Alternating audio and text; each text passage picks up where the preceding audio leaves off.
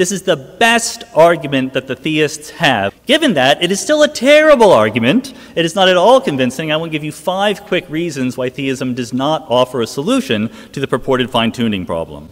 First, I am by no means convinced that there is a fine-tuning problem, and again, Dr. Craig offered no evidence for it. It is certainly true that if you change the parameters of nature, our local conditions that we observe around us would change by a lot. I grant that quickly. I do not grant that therefore life could not exist. I will start granting that once someone tells me the conditions under which life can exist. What is the definition of life, for example? Secondly, God doesn't need to fine-tune anything. I would think that no matter what the atoms were doing, God could still create life. God doesn't care what the mass of the electron is. He can do what he wants.